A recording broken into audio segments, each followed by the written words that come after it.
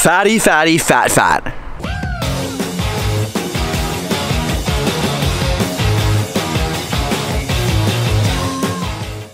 Hey guys, what's going on? It is day 220 of Everyday Better, and I am in beautiful sunny Kelowna. I just spent the whole day paddleboarding, and man, are my arms tired. It was a scorcher out here, but I didn't forget to do my healthy hump day video. Now, I told myself that today I was gonna do a video on fat. I've already done a video on carbs, already done a video on protein, so I wanted to talk a little bit about fat, and I think we all think that if we wanted to reduce our weight, eliminating all fat would solve all of our problems, but it's not true. We do need a little bit of fat in our diets. We need fat to make sure that our skin is soft, to make sure that we're getting vitamins, and it's an unbelievable source of energizing fuel. So you do need to have fat. You need about 10% of your diet to be fat, but the problem is that most of us in North America, we eat 30 to 40% of our diet fat. All that tasty stuff that gives our food so much flavor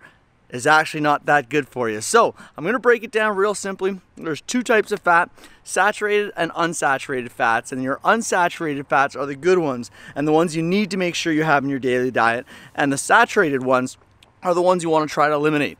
So saturated fats you get from things like meat and dairy and cheese, and I mean it's pretty obvious, you know, where you're gonna get those bad fats from, but the good fats, the ones you need to keep in your diet, are from nuts and seeds and the oils from those nuts and seeds, as well as cold water fish. Those are the really good fats that have amino acids in them or fatty acids in them, and are also gonna have omega-3s, 6s, and 9s in them, and that's the stuff that you need to have in your body. So anyways, a little food for thought. I'm Jeff Batchelor. Let's make every day better.